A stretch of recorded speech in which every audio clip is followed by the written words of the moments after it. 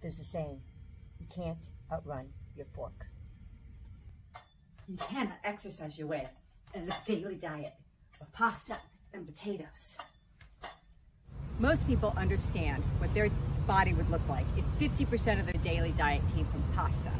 But making these decisions for pets is difficult when carbs aren't printed on labels, and comparing a kibble to a can is like comparing apples to oranges, and the pretty pictures on the packaging are allowed to mislead them. Did you know that of the 10 million tons of ingredients that go into pet food, 0.05% of it is a green leafy vegetable? It's no wonder that 50% or more of our dogs are considered overweight or obese.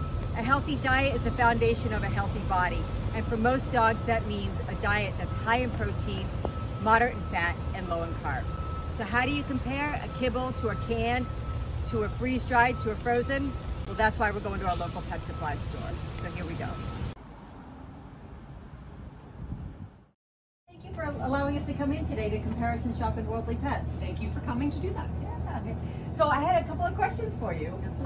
So what's the number one thing that parents look for when they come in looking for dog food? I feel like most often they are coming with an issue they want to solve. Either the dog has digestive issues, or they have skin problems, and so they have allergies, and usually they're looking for something to solve that issue. Yeah. According to our pet supply store friends, there are a lot of complicated questions regarding good nutrition and what's in the bag. Do they ever ask you to say, can you help me determine which one might have higher protein or more carbs, or do you ever hear those kinds of questions? Yes, they do, especially if the dog has had a health issue with percent here by their vet. Yeah. So have you ever seen one standing in the pet food aisle with the calculator? I have not, but I guess maybe we all should be, because it's not an easy question to answer without a calculator. Yeah. Okay, great. Thank you. Our local pet supply store friends picked out 4 products for us to take a look at: a kibble, a can, a freeze-dried, and a gently cooked frozen. So let's take a look at their macronutrients to see which one has more protein, moderate fats, and lower carbs. Protein, fat, and carbs are macronutrients. One of the best ways to look at macronutrients in food and compare one type of food to another, like a kibble to a can, is on a dry matter basis.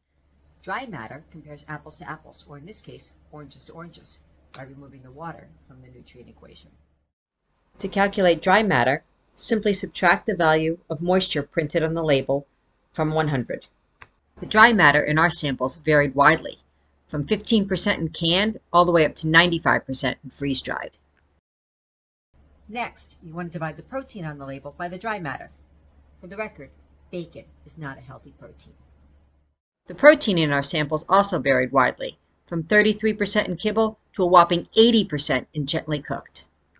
Now let's figure out the fat as a percentage of dry matter. Take the value of the fat on the label and divide it by that dry matter percentage. Now here comes the tricky part. Carbs. Add up the percentage of protein on a dry matter basis plus the percentage of fat on a dry matter basis. Take that sum and subtract it from 100. That will give you your percentage of carbs.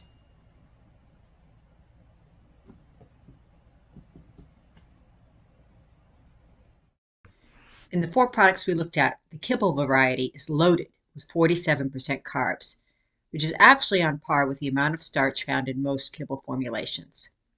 The only product in our analysis with low carbs was a gently cooked recipe with a remarkable 1% carbs. On a dry matter basis, 10% or less would be considered a low-carb diet. So back to our original question of apples and oranges. Did you pick A or B as the product with the most protein? Applying what we now know on a dry matter basis, the correct answer would have been A. It's the gently cooked recipe with high protein, moderate fat, and low carbs.